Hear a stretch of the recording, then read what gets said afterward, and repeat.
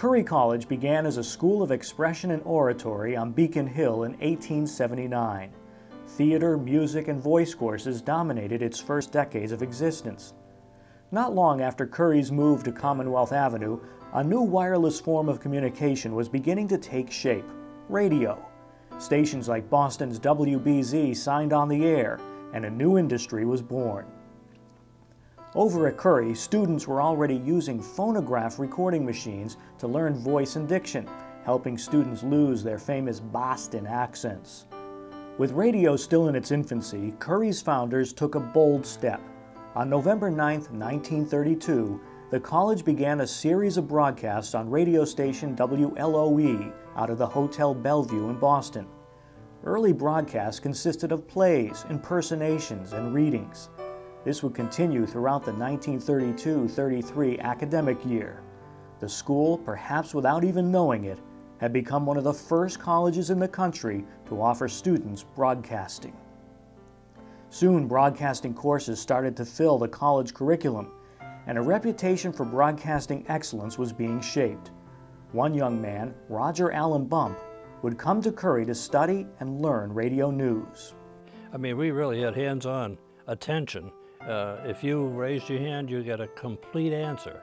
Don't see me after the class, because a lot of the people who were teaching were college people going for their doctorates and so forth, young people. While the Curry campus was small, just a brownstone with a few rooms, Roger and the other handful of broadcasting students were learning big-time skills. Practitioners from local radio stations came in to teach too, like Neil Wallace of WEEI. And he taught me how to recognize a news story. And whenever he covered one, he'd come into class, he'd be exuberant, he'd tell us all about how he did it. I said, wow, that's great, you know. Rather than, well, on page 6, you know, it'll tell you how you're doing it. No, you gotta have the people there who tell you the story. In the 40s and 50s, the broadcasting program was now well established in New England, and Curry's reputation was growing nationwide. More courses were being offered, some quite funny today. How about learning how to apply television makeup? The college catalogs at the time touted the state-of-the-art equipment students were learning on, and more students were entering real broadcast careers. Roger Allan Bump had moved on too, becoming one of Boston's premier radio news anchors. He eventually, though, came back to Curry, this time to teach, becoming the mentor for hundreds of students like Fred DeMarco. He became vice president of the Corporation for Public Broadcasting in the United States of America. It's an Italian kid who couldn't pronounce spatula. I gave him the commercial for Jordan Marsh Housewares. He's reading it beautifully, and he says, and spatulas are on sale.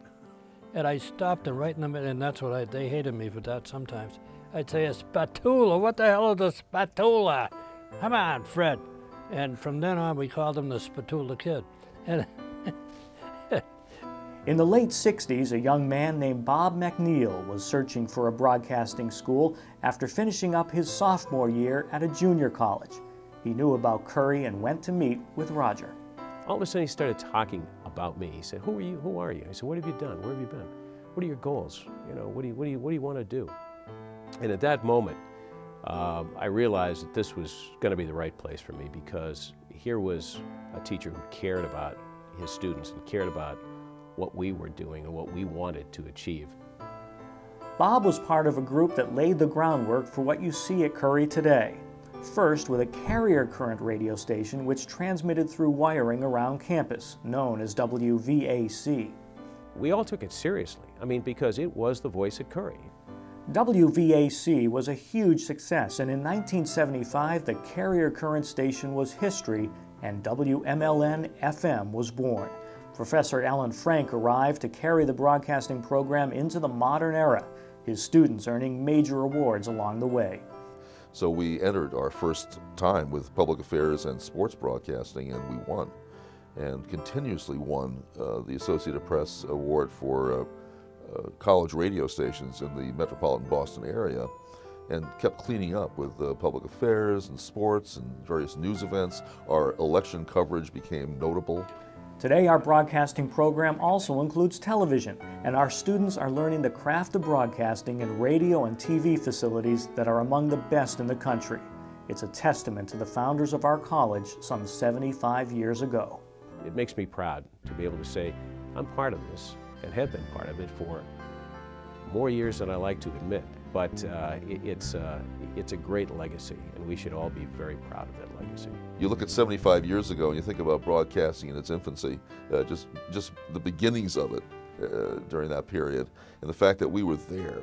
We were part of this, this whole plan, that Curry College, as it was then, was certainly almost in a visionary state where we saw into the future and realized that this wasn't just a lark, that was a passing phase that was going to disappear, but it was actually something that was going to be something that would be part of our future and future generations. And Curry College is doing exactly what it planned to do 75 years ago.